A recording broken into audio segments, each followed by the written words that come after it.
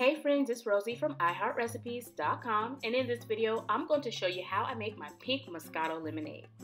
So to get started, I just make my simple syrup, and all you need to do is bring some water to a boil, then you grab some granulated white sugar, and you whisk the sugar into the water until it dissolves.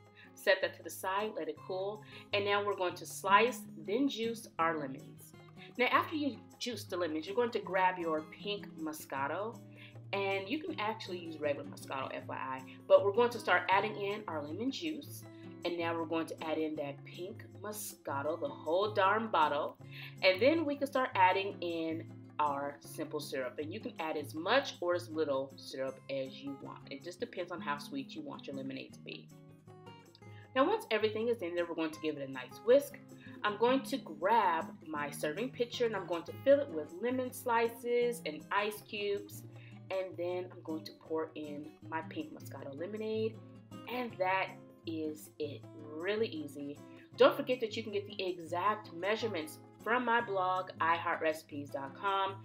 Definitely try this lemonade recipe ASAP and let me know what you think. I want to thank you all so much for watching, and don't forget to follow me on Instagram and Facebook as well.